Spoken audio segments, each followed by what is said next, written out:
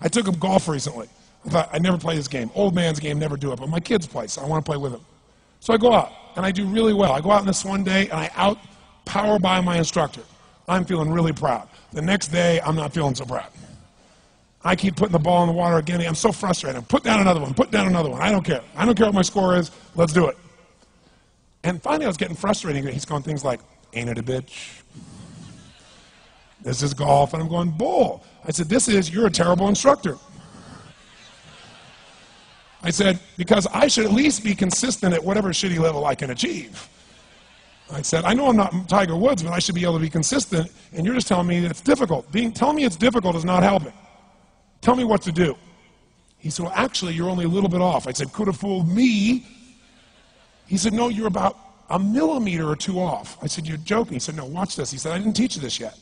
He said, when you approach the ball like this, he said, if you change the angle that you're attacking this just 1 or 2 millimeters, in the very beginning, do you see how that changes the arc? This one, instead of being on the green, by 1 millimeter, now you're in the water. 1 millimeter over here, you're in the sand. And he said, and also you're hitting the ground by 1 millimeter sometimes. You're not stroking it, just 1 millimeter. I thought, what a great belief system that when all hell's breaking loose and nothing's working, that you're only 1 millimeter off. Because most people think it's impossible, so they give up. Isn't that true?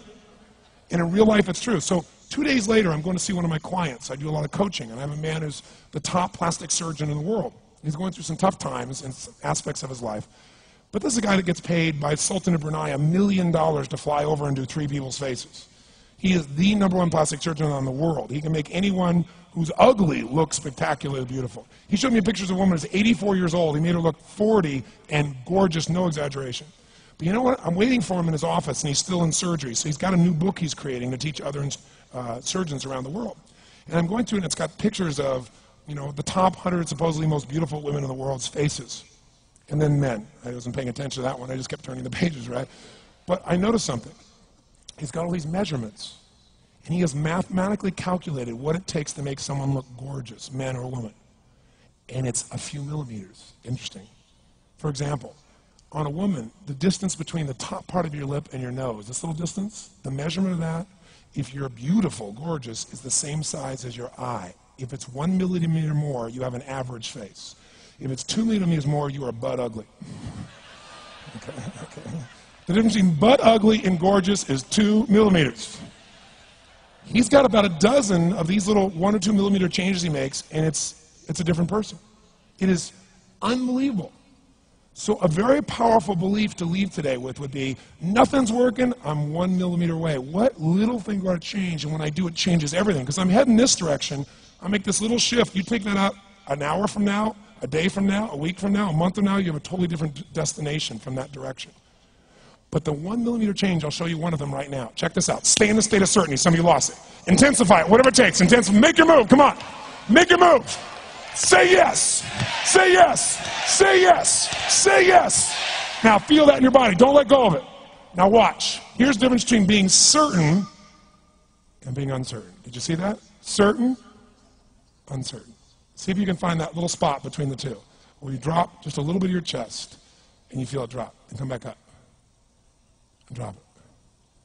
How many can feel that difference between where you really feel it, now intensify it, and where you dropped it?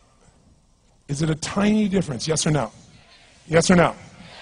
Now, could you condition yourself to feel great in this state? Yes or no? So what I want you to do is give yourself that opportunity. So the way we're going to do is very simple. We're going to go in a peak state.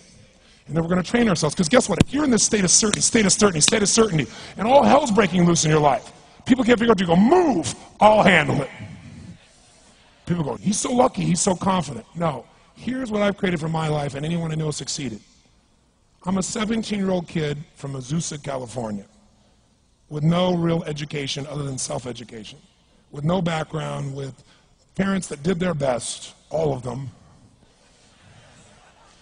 with no money, but I did one thing. I loved people, and I had an enormous demand I made upon myself, and I sculpted my mind and my emotions to get me to do whatever it would take to achieve and to contribute. But to do that, I did it by using my body and changing my focus. I did it by putting myself in a peak physiology and using what I call incantations. Can you train yourself to believe something, yes or no? Absolutely. How many of you ever made the fatal mistake of going to Disneyland or Disney World, and while you're there made the fatal mistake of going to a ride called It's a Small World After All? What happens for about a week after you're out of that damn place? You're still singing this thing in your head in 24 languages, right?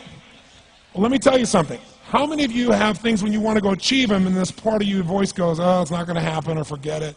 How many got a voice that sometimes interrupts that good pattern? Say, I. And what you want to do is train a new one.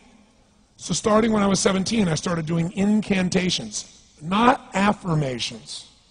Affirmation, you go, I'm happy, I'm happy, I'm happy, I'm happy, I'm happy. What's the problem? You haven't changed your what? Your what? Physiology. If you don't change your physiology, you won't get anything. So an incantation is not only you speak it, but you embody what you're saying with all the intensity you can. And you do it with enough repetitions that it sticks in your head. Like It's a Small World, now the conversation in your head is always the same and it gives you what you want. So you use your body and your voice. So 17 years ago, I started doing things. I was working for Jim Rohn, this speaker, and I was 17 years old. I had long hair, minestrone soup, acne on my face. And I was trying to call on Bear Stearns type of people and convince them why they should go to this man's seminar and be more successful. I was driving a 1968 Volkswagen that I had earned at $40 a week as a janitor. The only way I did it was park far from the building and then go in, and I love people and I believe, but I put myself in state, and I was able to influence people that were far more successful than I was at the time. I would do something that I still do backstage and have done for 23 years because I don't hope I'm going to be in a good state, I demand it. So I do an incantation using my whole body. I'd say, I now command my subconscious mind to direct me in helping as many people as possible alive today to better their lives by giving me the strength, the emotion, the persuasion, the humor, the brevity, whatever it takes to show these people and get these people to change their lives now. And I would do that literally driving in my Volkswagen to a meeting in LA on the freeway for 40 minutes. People are looking at me, I'm screaming at the top of my lungs. They're going, I know he's a serial killer, I know he is.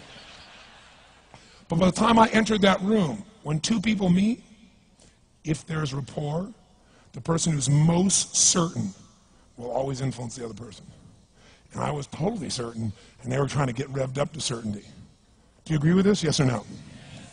I do another one because I was poor. I changed my mindset. I kept doing things, but I never got beyond it.